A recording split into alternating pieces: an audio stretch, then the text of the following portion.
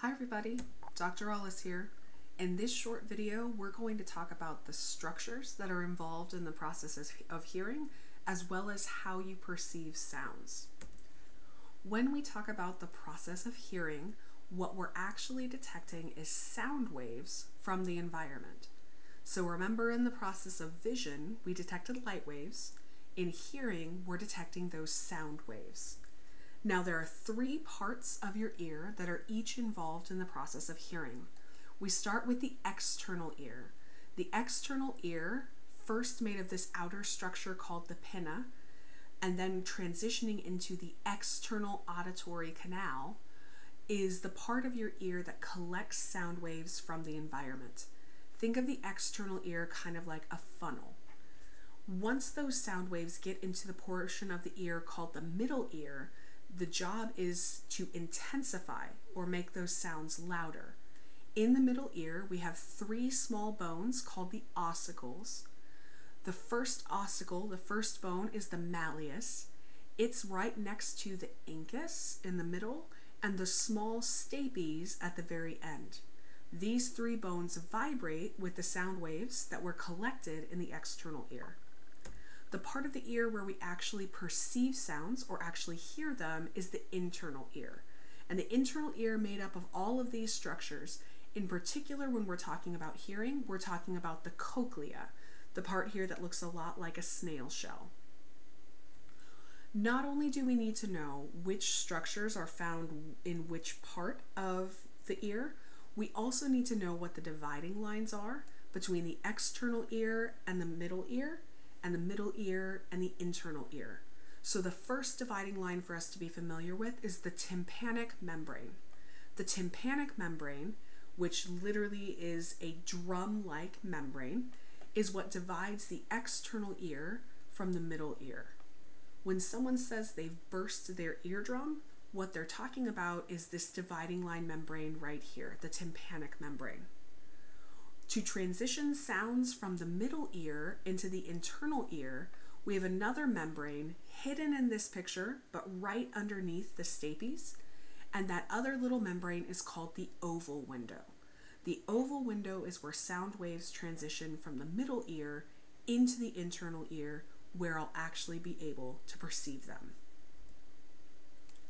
The internal ear, where we hear sounds, is called the cochlea. So the cochlea is actually made out of three fluid-filled tubes. Only one of those tubes is where we actually have the cells that hear things. The other two tubes are there to transport sound waves.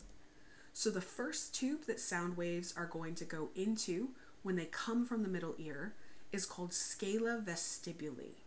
So scala vestibuli, let's put a note here, first tube where the sound waves go. Scala vestibuli, tube number 1. Sound waves will bounce through scala vestibuli until they find the part of the cochlear duct where they can actually be detected. So different sound waves are heard at different locations in the cochlear duct.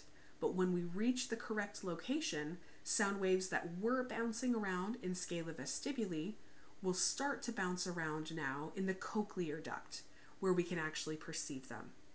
Once we've detected those sound waves, we'll then send them down into scala tympani. And scala tympani, I like to talk about as where sounds go to die. Once I've heard a sound, I put it into scala tympani so that I can get rid of it. Where I get rid of sound waves is this place called the round window.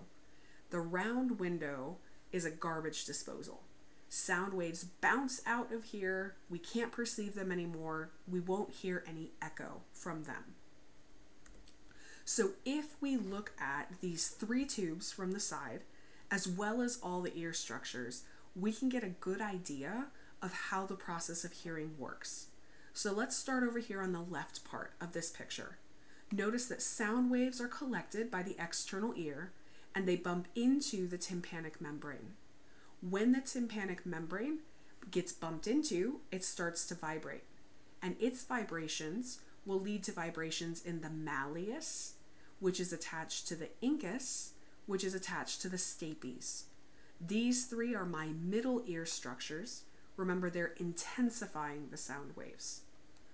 Once we get to the oval window, now we're transitioning into the internal ear. Now remember, the internal ear had 3 fluid-filled tubes in it. So imagine those 3 tubes that we saw stacked on top of each other in the previous picture. We just turned them around 90 degrees. Now we see the top tube, the middle tube, and the bottom tube. So let's trace our sound waves. The first tube that sound waves go into is called scala vestibuli. Scala vestibuli funnels those sound waves down and down and down until they reach the place on the cochlear duct, that middle tube, where they can be perceived. The sound waves will bounce around in that cochlear duct. They're going to get heard by a type of cell called hair cells. And once those hair cells have heard them, those sound waves are going to transition into scala tympani, my bottom tube.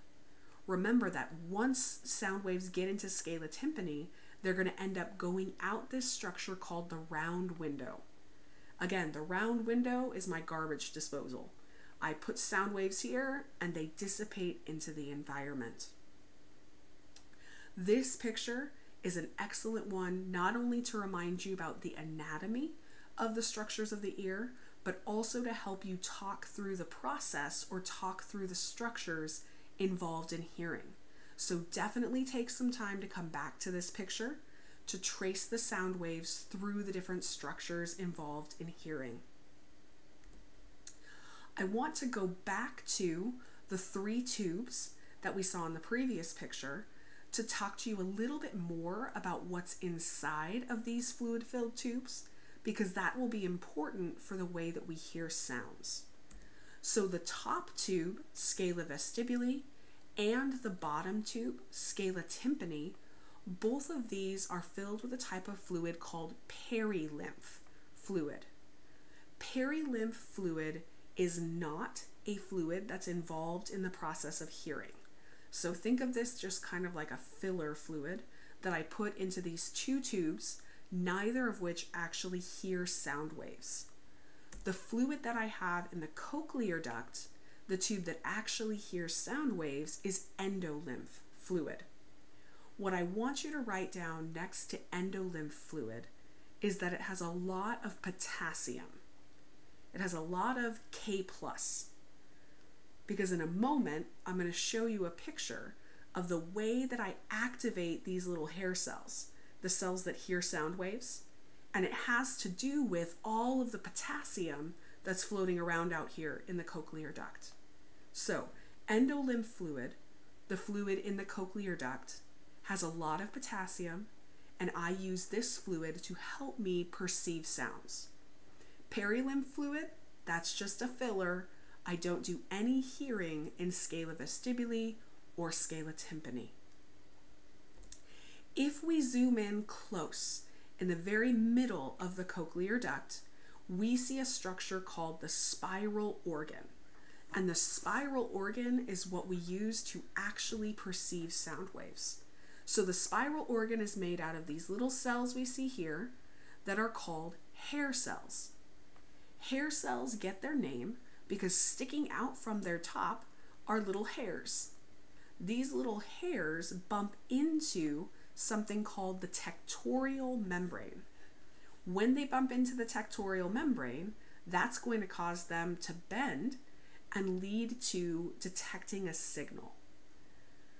Now I want to point out a couple of membranes for you to make sure we know them for the lab exam. The first one is the one we mentioned already, the tectorial membrane. The tectorial membrane is sitting on top of the hair cells. What I want you to write next to the tectorial membrane is that the tectorial membrane does not move. The tectorial membrane does not move. The hair cells will move, and the way that the hair cells move is because of this basilar membrane, the membrane that's found underneath them. So the basilar membrane is the part of the cochlear duct that when sound waves are bouncing around in here, this basilar membrane will start to bounce around as well. which causes the hair cells to move, but they bump into the tectorial membrane. I like to think about the process of hearing kind of like monkeys jumping on a bed. So here's my little monkeys, my hair cells. They're jumping on this bed that's the basilar membrane, and these monkeys bump into the ceiling, which is the tectorial membrane. The tectorial membrane won't move, the basilar membrane will move, and that's going to cause the hair cells to bump into the tectorial membrane. So let's look at the nitty-gritty details of how hair cells can hear a sound. So we'll start here at rest. When your hair cells are at rest, you're listening for sounds in the environment, but you aren't specifically hearing anything. So when we're not specifically hearing a sound, our hair cell is touching the tectorial membrane, but it's not really pushing on it. When the hair cell touches the tectorial membrane, just a couple of its ion channels are opened up. Those ion channels, when they're open, bring in some potassium, which is going to allow us to depolarize the hair cell and leads to us spitting out a few neurotransmitters. So when we're at rest, our hair cells are sending little pings or little messages back to the brain saying, hey, I'm listening. I don't hear anything yet, but I'm listening. Remember when we talked about how your reticular activating system pings your brain to keep it awake? That's what's going on right here. Not hearing anything, but I'm listening. That's a hair cell at rest. When there are sound waves bouncing around inside the cochlear duct, the basilar membrane on the bottom starts to bounce, which pushes this hair cell into the tectorial membrane. When the hair cell gets pushed into that tectorial membrane, notice that many different ion channels open up. In rushes potassium, in rushes calcium, and with all of this depolarization happening, lots and lots of neurotransmitters are spit out. When a hair cell is hearing a sound, the way that it tells the brain that is by sending lots and lots of different action potentials, sending lots of messages back to the brain. But when we've heard that sound and we've sent those sound waves into scala tympani, remember where the sound waves go to die? At that point, the basilar membrane actually flips the direction that it's bouncing. And now the way that it's bouncing actually causes the hair cells to push closed all of their ion channels. If I push closed all of the ion channels, no potassium can get inside, no calcium can get inside, which means that no neurotransmitters are being spit out. So the way your brain knows that you've finished hearing a sound is we'll go through a period of time where the hair cells won't send any messages. There's no action potentials at all. Your brain will know that we've gotten back to normal when we start to send those little pings, those slow messages that say, I'm listening, I'm waiting, until I send all of the messages because I just heard a sound. As you're summarizing how the process of hearing works, the things I want to make sure you know is, number one, how many neurotransmitters are being spit out when a hair cell is at rest, when it's actively hearing a sound, or when it's just finished hearing a sound. How many neurotransmitters am I spitting out? And how many of my channels are open? Here's something that we didn't directly talk about, but I want to make sure to mention it. The channels that are involved in the process of hearing sounds are mechanically gated channels. Let's underline, highlight, star, mechanically gated. When I talk about mechanically gated ion channels, these channels literally get pushed open. So we can predict where a hair cell is if we say that all of the mechanically gated ion channels are being pushed open. That hair cell is bumping the tectorial membrane. Or if none of the mechanically gated ion channels are open, they've been pushed closed, I know I just finished hearing a sound. If just a couple of those channels are open, I'm waiting. I'm going to hear a sound soon. So make sure we know the relationship between my types of ion channels and the number of neurotransmitters I spit out. One final thing for us to know about the process of hearing is we need to remember that hearing involves cranial nerve number 8. Cranial nerve number 8 is called the vestibulocochlear nerve. The vestibulocochlear nerve actually communicates with both parts of the internal ear. When we're talking about the process of hearing, the cochlear part of that nerve is collecting the hearing information. That information goes back through cranial nerve number 8, through the thalamus, out to the temporal lobe where we have our primary auditory cortex.